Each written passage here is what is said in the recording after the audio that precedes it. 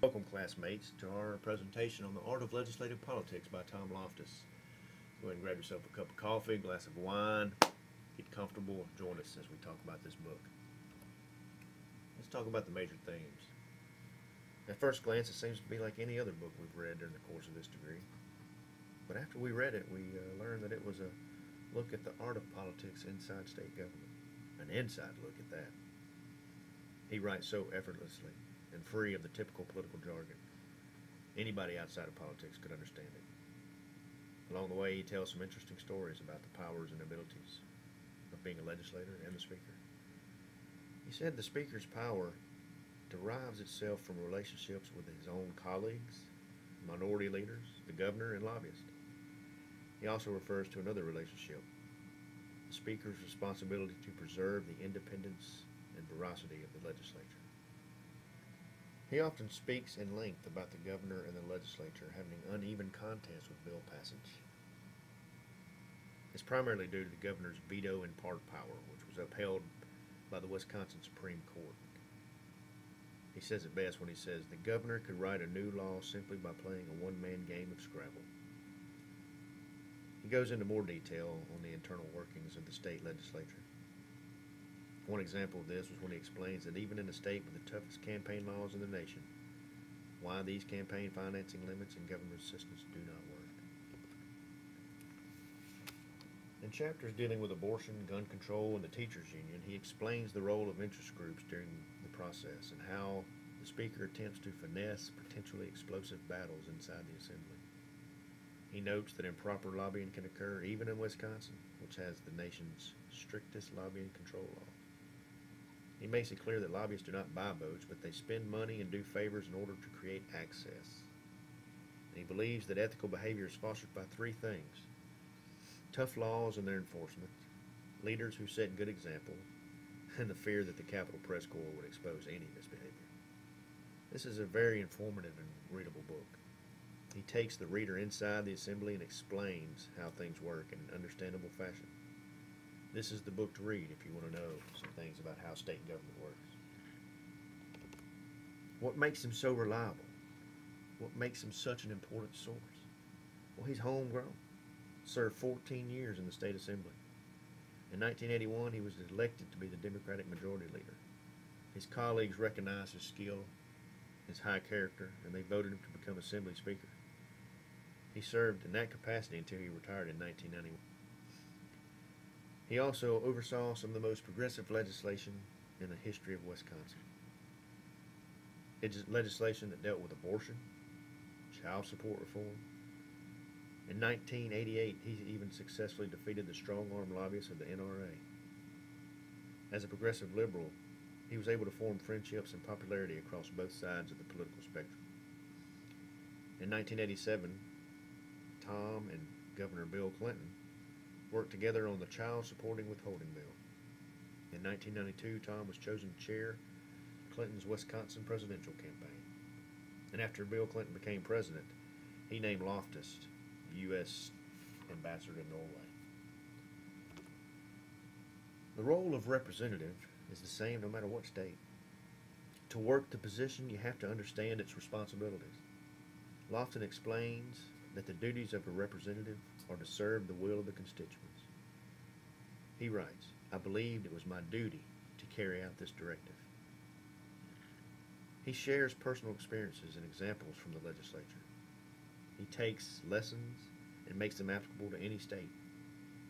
He says that every legislator first must be a candidate, and explains the challenges posed to first-time runners all the way up to incumbents.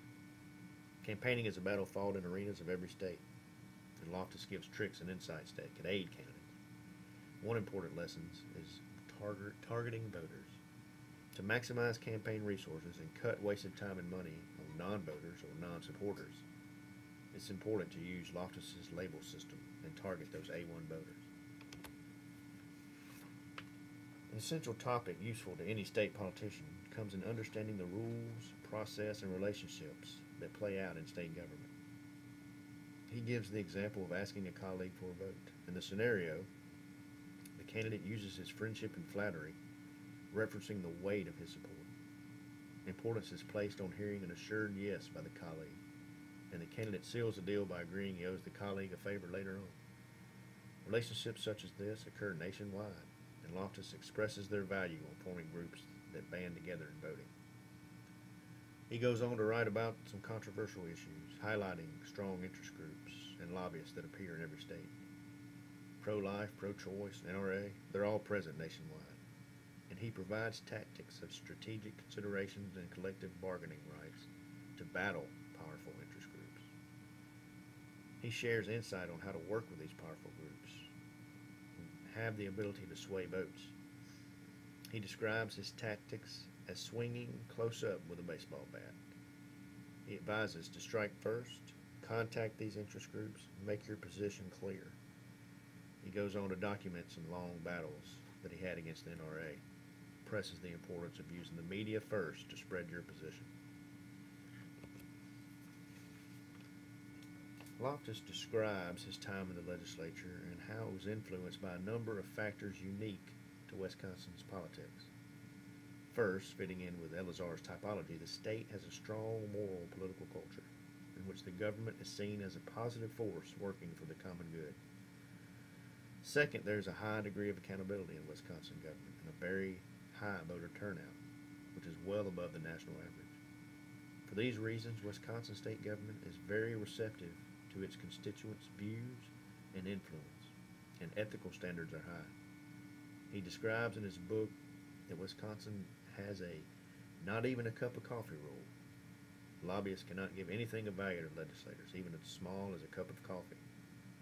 I think that's why the scandal he describes was so upsetting to voters in the state. Wisconsin was the birthplace of both the Republican Party and the Progressive Party. It also has a long history of state and local legislators who become members of the Socialist Party. The rural-urban divide also heavily influences state politics. The north and western part of the states are generally more conservative and racially homogeneous than the southeast. For these reasons, legislative leaders need to be particularly skilled at bringing about compromise from strongly opposite views.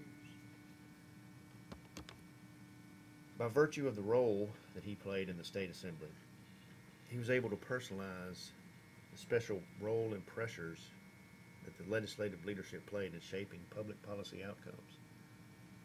The ability to shape these outcomes not only had to do with his ability to move legislation from committee to committee, but he maneuvered it through the floor, through debate, getting the vote. But he also talked about his relationship to the whole body.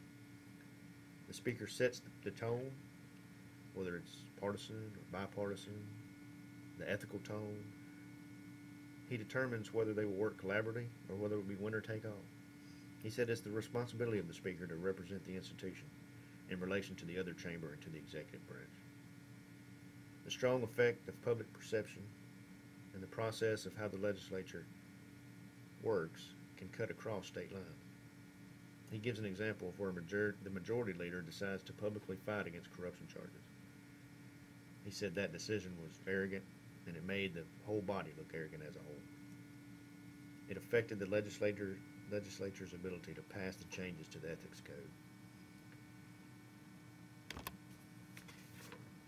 Daniel Elazar described the political culture as a particular pattern of orientation to the political action in which each political system is embedded. The morally dominant political culture and its subtleties are unique to Wisconsin, but the lessons learned informs legislative intent, defines relationships between legislators and their constituents, and helps evolve the process and rules as an important lesson that can be applied to any state legislature. Understanding how the culture evolved and continues to evolve in your own state is essential in learning how to navigate the state legislature, as the intent, process, and relationships are all based on the central cog. In conclusion, you can see that Loftus presents a very unique perspective. Relationships are key, and to have the influence to get things done, you have to understand and work with the state's political culture, process, key players, and rules. Our first discussion question is this: from the main points of the art of legislative politics, what lessons can you apply to a situation in your state? second discussion question. Loftus states that a state's political culture can be improved by spelling out in law the borders of acceptable behavior, but also concedes that laws do not make saints out of miracles. Do you believe that the political culture of a state can be significantly changed through legislative reforms? If so, what key legislative reforms would make the most impact? I want to thank you for being a part of our presentation. Wish you well on answering the discussion questions. This last slide, you'll be able to see the sources that we used. You guys have a real good night. We'll talk to you again soon.